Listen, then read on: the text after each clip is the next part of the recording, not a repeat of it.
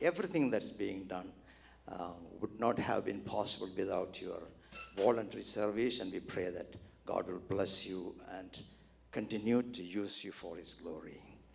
Mark 11:15.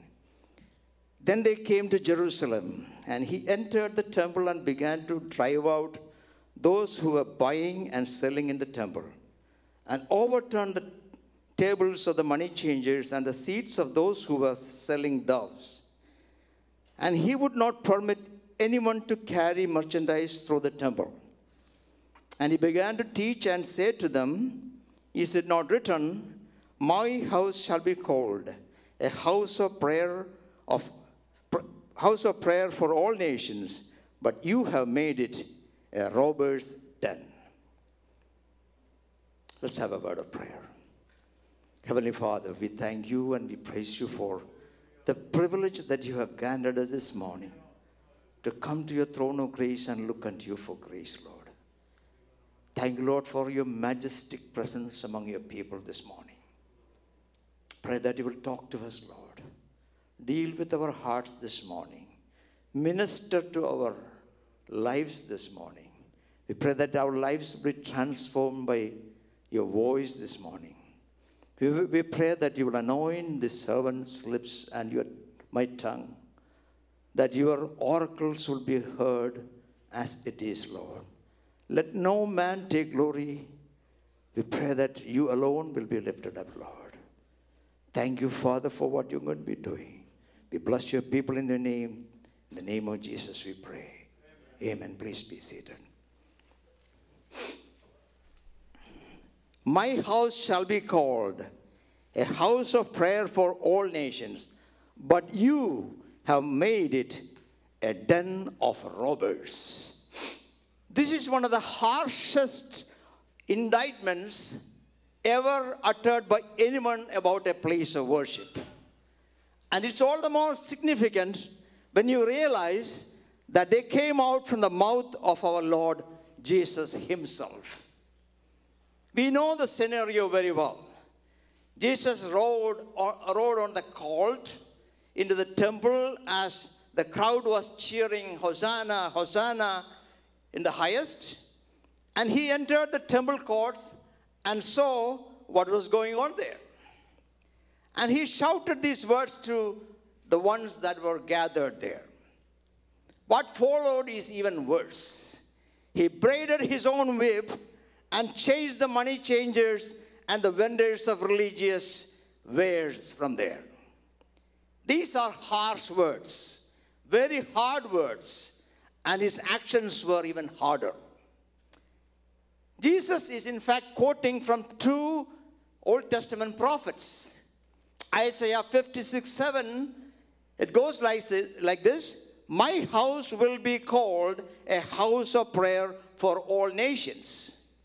And in Jeremiah 7:9-11, the prophet Jeremiah laments like this: Will you steal and murder, commit adultery and perjury, burn incense to Baal, and follow other gods you have not known, and then come and stand before me in this house, which bears my name, and say, We are safe? Safe to do all these detestable things. Has this house, which bears my name, become a den of robbers for you? But I have been watching, declares the Lord. Jesus actually made one sentence out of combining these two statements from the prophets. At the beginning of His ministry, Jesus did an earlier cleansing of the temple, and we read about it in the Gospel of John chapter 2. And this is actually towards the end of His ministry. King Solomon, in all his splendor and majesty, built the temple in Jerusalem. This place of worship was unlike anything in the then world. One of the most majestic architectural creations in that world. When Solomon dedicated this temple, he prayed one of the most moving prayers in the Bible, and it's written in 1 Kings chapter 8. He started praying like this: will God really dwell on earth? The heavens, even the highest heaven, cannot contain you. How much less this temple that I have built? Meaning that God, to whom this temple is built, cannot live in this temple. He cannot be contained even in the vastness of this majestic universe. Then how little can he be expected to live in the four walls of a temple? The same is echoed by Stephen in Acts 7 when he's right before his being stoned to death. He's saying that the Most High does not live in houses made by men. God is a spirit, and he cannot be contained in a physical structure made by the hands of man. Apostle Paul, when he is talking to the Athenian philosophers, he's saying that God, who made the world and everything in it, the Lord of heaven and earth, he does not live in temples made by hands. Acts 17:24. Then why in the world did Jesus get offended by anything that was going on in this temple? What was so offensive to Jesus about these religious vendors and money changers? After all, they were making the temple relevant by what they were doing. The outer court of the temple is for the Gentiles. It's the Gentiles' court.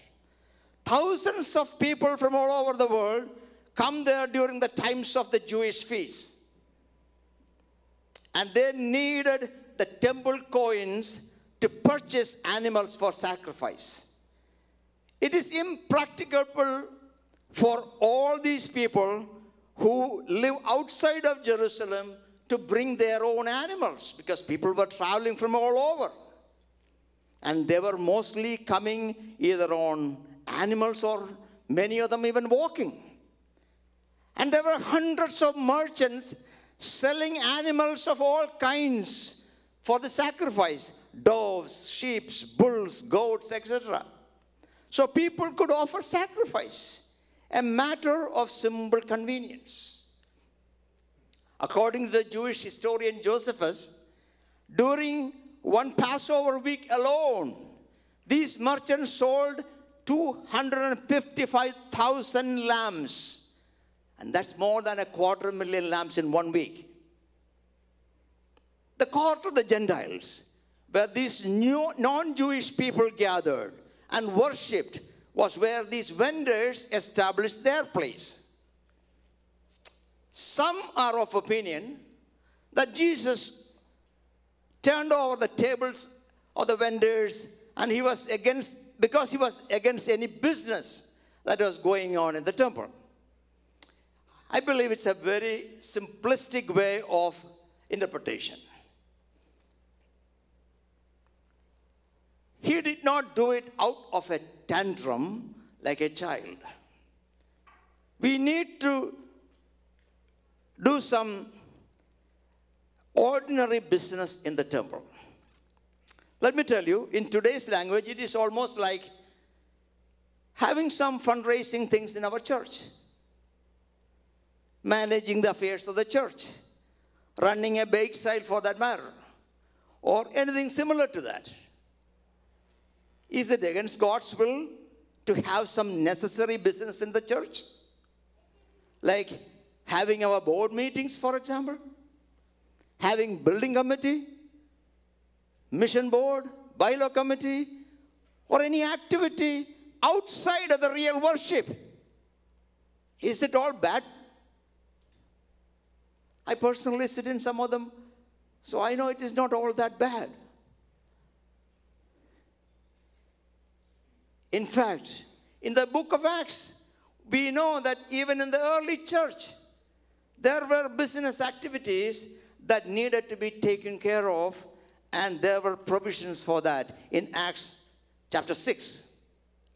But when we read there, we know that even there, those activities were entrusted with spiritually oriented people. They were not just randomly chosen. They were chosen because they were proven trustworthy. Some others have suggested that Jesus was angry since the vendors were charging rates that were above the market price and making incredible profits at the expense of these vulnerable people.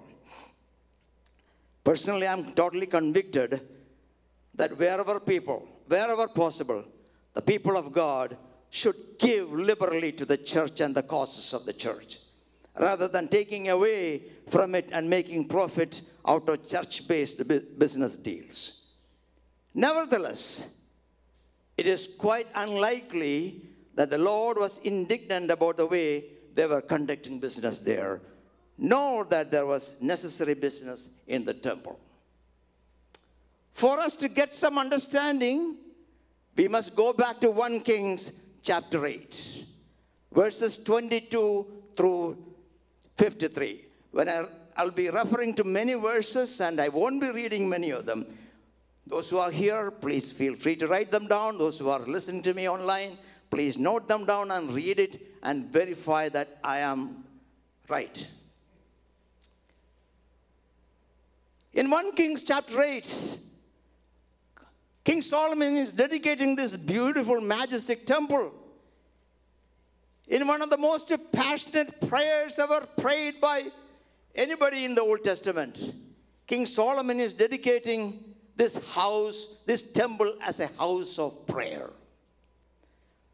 Please read that chapter when you get a chance.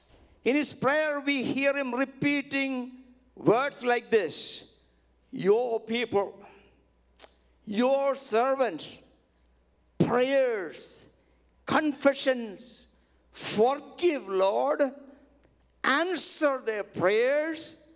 The temple was to be a house of prayer where people of God would offer prayer, confess their sins, ask for forgiveness, return to God, and God would forgive their sins even from remote places. It was not because necessary business was being conducted in the temple that the Lord was angry, but because the activities that were happening were only those business. The activities of the temple had been degraded just to business activities and rituals of sacrifices without any meaningful relationship with God.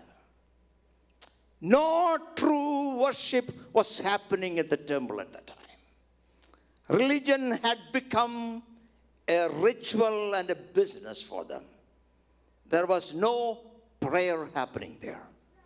It was not a personal vendetta of an emotionally disturbed person that you see there, but the demonstration of a holy judgment of the holy God, of a holy place meant for his people to worship, that was defiled by the infiltration of world and ungodly things. What was meant to be a house of prayer had become anything but that. It had been brought down to a place of mere commercial transactions, a business deal, rather than a place of prayer, a place of relationship, and a place of trust and love. I sacrifice this, and you do this for me. That is not Christian faith. That is paganism. That is not Israeli God, the God of Israel. That is paganism.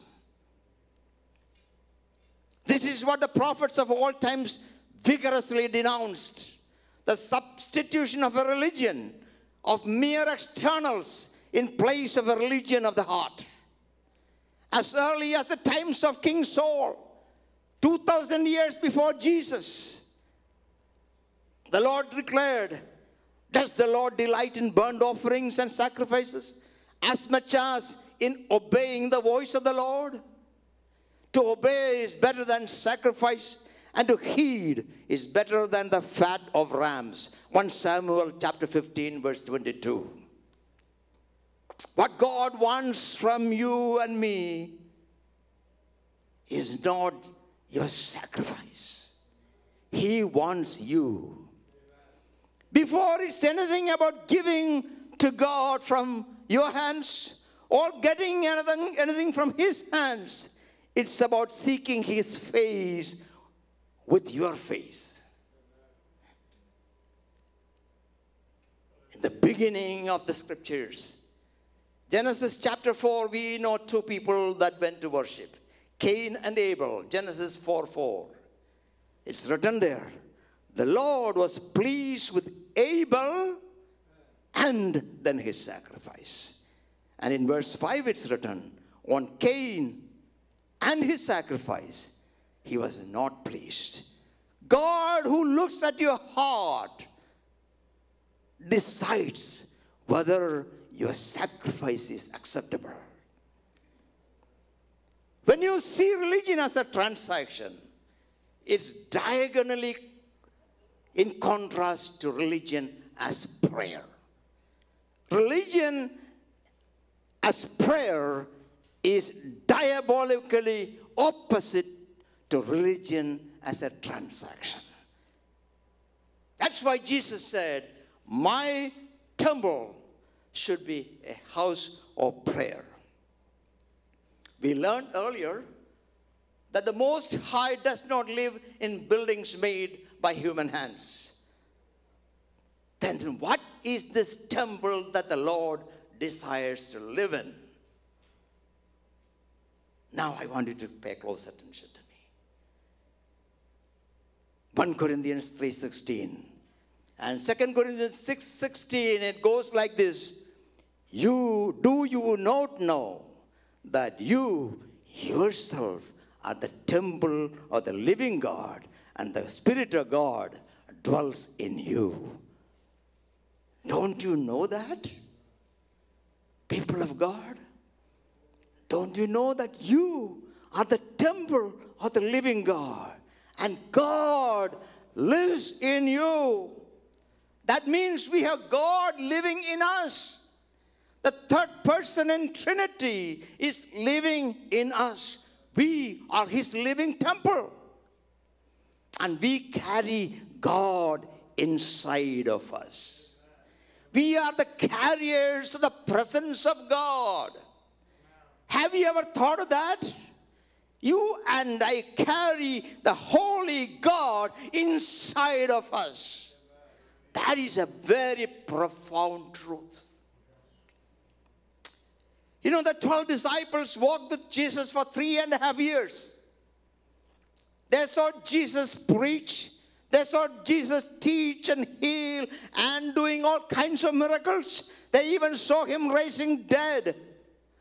But not a single time did they come and ask Jesus, Lord, teach us how to do these things. Not a single time. But do you know what they did want?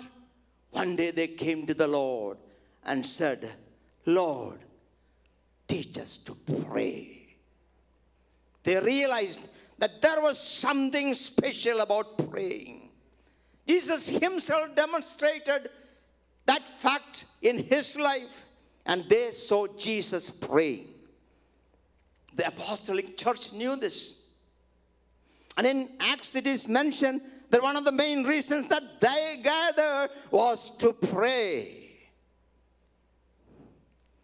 There is a new and an evil thinking that prayer is just a tradition and you don't need much of that. You don't need to start a worship meeting with prayer. You don't need to pray in between. You don't need to pray at the end. Hallelujah. For these people, prayer is unnecessary except when they are sick, when they are smitten with an incurable disease, or when they are supported by a ventilator in the ICU. That's the only time they need to pray. Lord, forgive them. If the Lord came to them today, he'll be braiding his own whip again. We are the temple of the living God. You and I are the temple of the living God. I am the temple of the living God. God is grieved when this temple is downgraded to just daily business deals. We do need business deals. You and I need to make business deals every day. But when you and I have been degenerated down just to business deals every day, the Lord is grieved. We are called to be people who pray. To make money is not bad. You need money. But everything about you is money making. You are running away from what God has intended you to be. Do you not know that you are called to be the temple of the living God?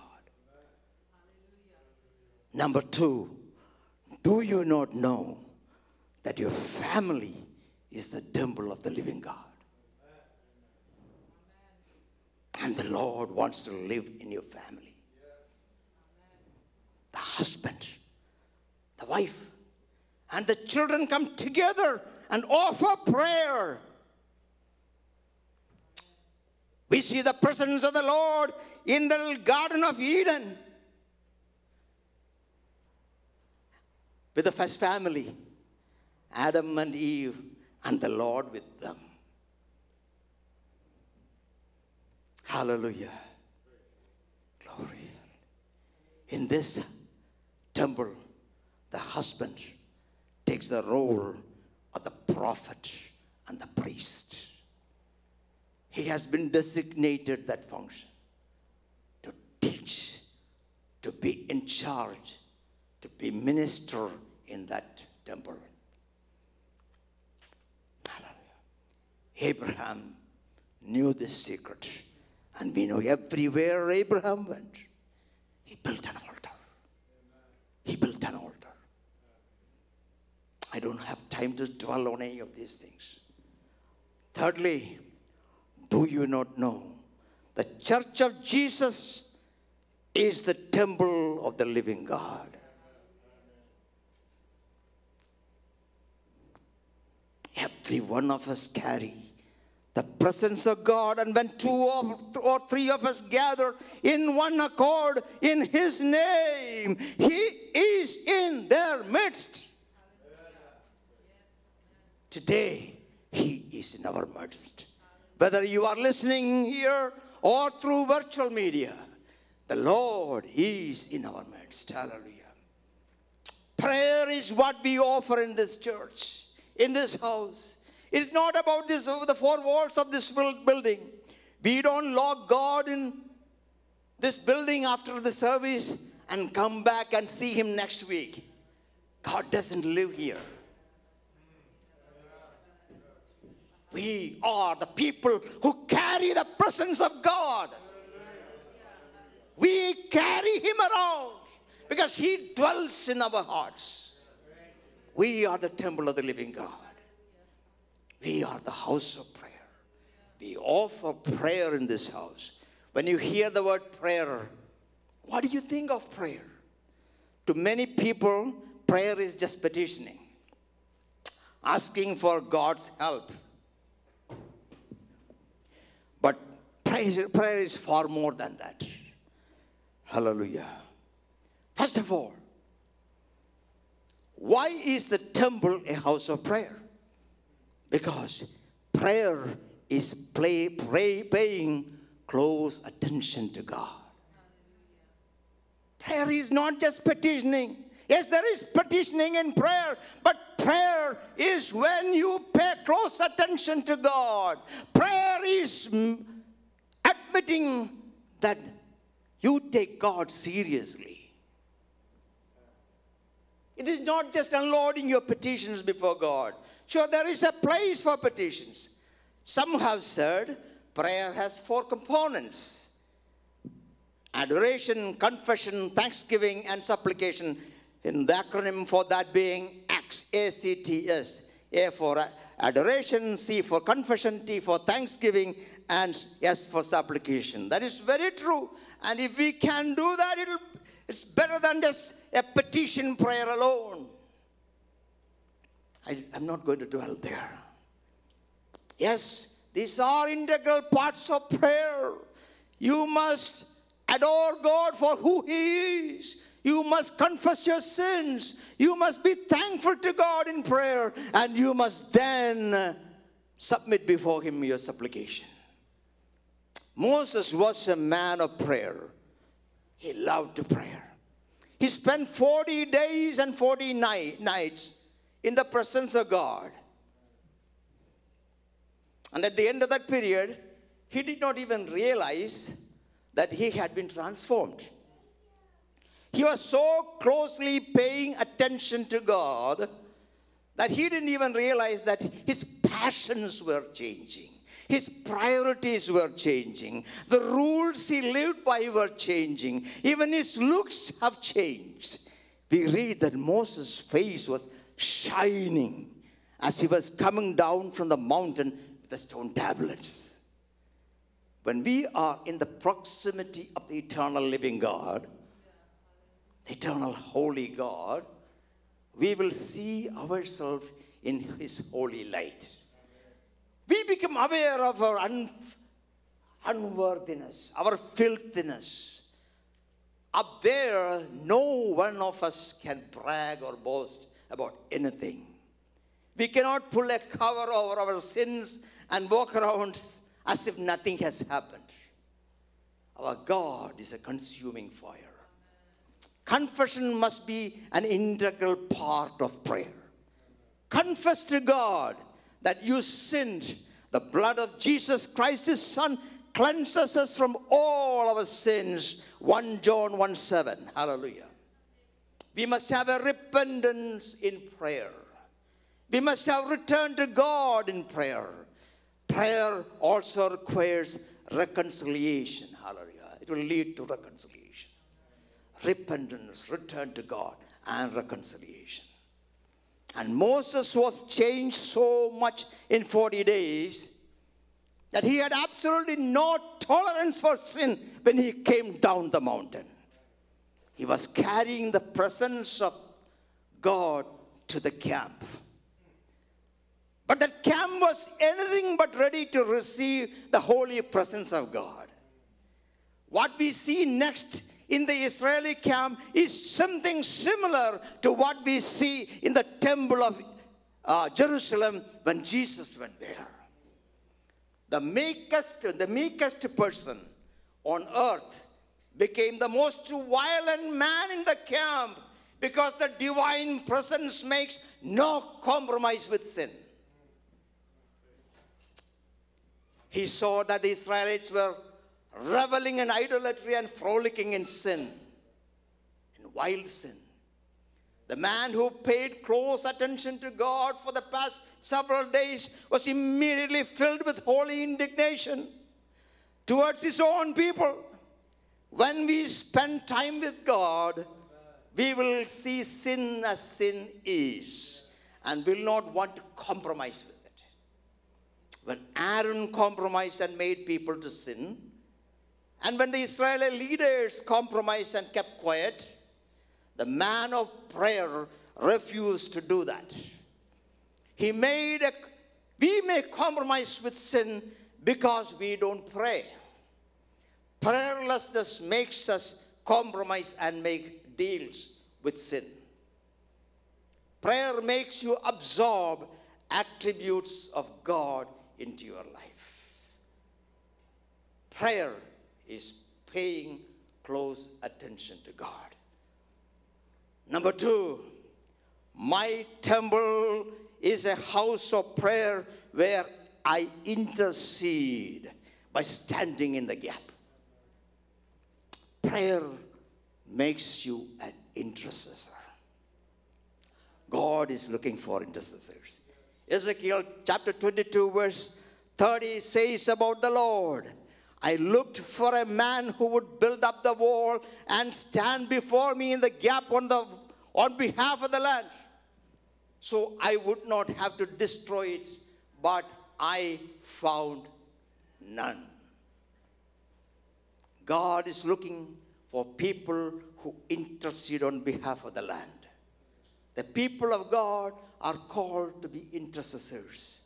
When the land is filled with sin and idolatry, when the land is destroyed by plague like it is happening now, when the land is marked for God's judgment as it is happening now, the man of prayer intercedes.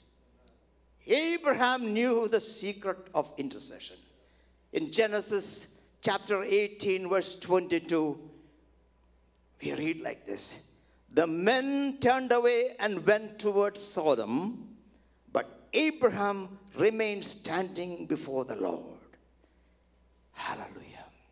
And in one translation, it says like, Abraham jumped before the Lord and stopped his progression towards it.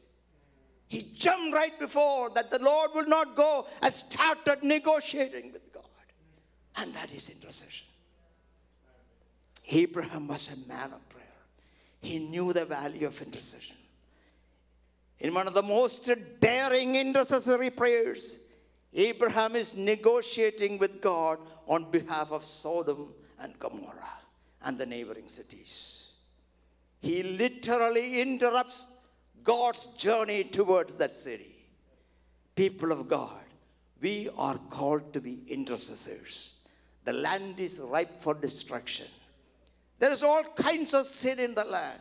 In fact, it is not that sin is present, but sin is promoted, sin is licensed, sin is legalized, and sin is even rewarded in our nation. The great evangelist Billy Graham, in an article, My Heart Aches for America, says that one day his wife Ruth came to him and she was weeping because of the moral decline and the sexual anarchy in America. And then she said, if God doesn't punish America, he will have to apologize to Sodom and Gomorrah. When was the last time you prayed for your nation, for our motherland, India, for the city that you live in, for your family as an intercessor, and for the unregenerate people around you? We are called to be people of intercession. Daniel was a man of prayer. Daniel 9, an interceding man, a confessing man. Though absolutely no sin could be recorded about Daniel in the pages of scriptures, he identifies with his sinful people and prays. In chapter 9, verse 5, O Lord, we have sinned and gone wrong.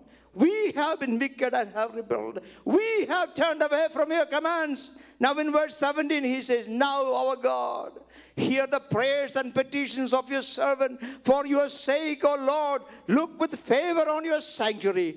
Give ear, O God, and hear. Open your eyes and see the desolation of the city that bears your name. We do not make requests of you because we are righteous, but because of your great mercy, O Lord. Listen, O God. Forgive, O Lord. Hear and act, O Lord. Oh my God, do not delay.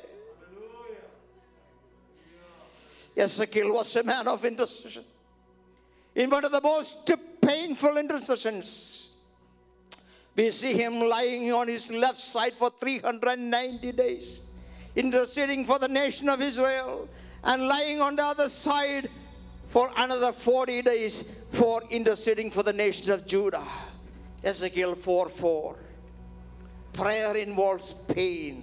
Intercession involves agony. It is travailing, it's denying yourself and denying all your comforts. Nehemiah was an intercessor, praying and weeping when he heard about the plight of the people in Jerusalem. Nehemiah 1:4 through 11. He prays, O Lord, God of heaven, I confess the sins we Israelites, including myself and my father's house, committed against you. God is looking for people who will stand in the gap and pray and weep. He says, my temple shall be house of prayer. You and I are called to be that house of prayer, that house of intercession. And my final and third point, my temple is a house of prayer where I rebuild my altar. Like Prophet Elijah in 1 Kings chapter 18, we see Elijah single-handedly combating 450 prophets, false prophets of Baal. It's a showdown between Baal's prophets and Elijah on top of Mount Carmel. We all know the story. Baal's prophets prayed intensely till evening, even hurting themselves. But nothing happened. But in verse 36, Elijah prays one of the most powerful, but one of the shortest prayers written in the pages of scriptures. O Lord, God of Abraham, Isaac, and Israel, let it be known today that you are God in Israel, that I am your servant, and I have done all these at your command. O Lord, answer so these people will know that you, O Lord, are God.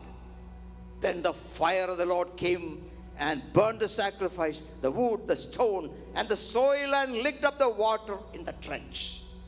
What a dramatic display of the power and the presence of God. But before this, something happened. Elijah looked around and saw that the stones that made up the altar were scattered all over.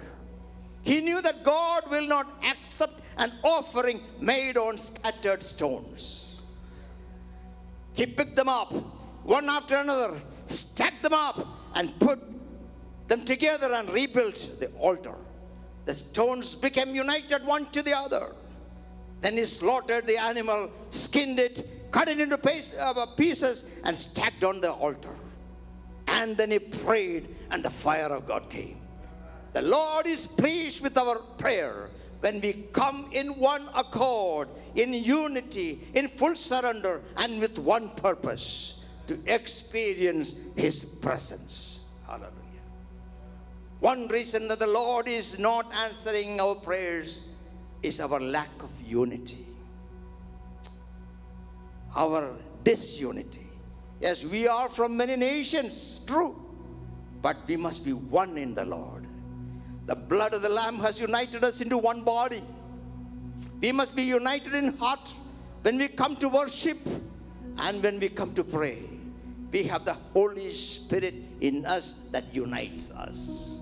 The spirit of unity. Apostle Paul was a man of prayer. Many of his prayers are recorded in the scriptures. In his prayer for Ephesian believers, recorded in Ephesians 1 and 3, he prays for their establishing in faith, their filling and being led by the Holy Spirit, and their unity, and that Christ might dwell in them, that they might be rooted deep and grow in stature to the fullness that God had intended for them. We are called to be praying for the body of Christ, that it may grow in stature. The challenges are many. The church today is targeted on every side. I'm sure all of you read last week's circular from Pastor Shibu Thomas about the persecution that is unraveled in church, against the church. Hallelujah. We need to be praying for the persecuted church. In the Garden of Gethsemane, I'm going to close here. The Garden of Gethsemane, Jesus was in agony as he was praying to his Father. Blood, brothers, please keep it quiet for a minute. Blood was dripping from his body as if sweat. Blood was dripping from his body. He had asked his beloved disciples to hold him in prayers, but they failed miserably to support him as he was agonizing in deep pain. It says Jesus was in anguish. Today also the body of Christ is bleeding. The church is persecuted physically, intellectually, politically, and from all angles. his disciples are called to pray. We who are called to pray shall not sleep at this time. Let us be vigilant. Let's be alert. Let us be prayerful, brothers and sisters. Let us close the doors of our prayer chamber and go on our knees and pray. We are the temple of the living God. And this temple shall be called a house of prayer. Wake up. Dedicate specified time of our life to pray. Allocate time to pray. For personal prayer, in your personal time. Pray in your personal time. Is your temple a house of prayer? Gather your family to pray. Pray confessing. Pray repenting. Pray in humility. Hallelujah. Let your life be transformed as you take God seriously in prayer. You are called to be a house of prayer. May the good Lord allow all of us to be transformed into his likeness as we sit in his presence and pray. May the Lord bless you.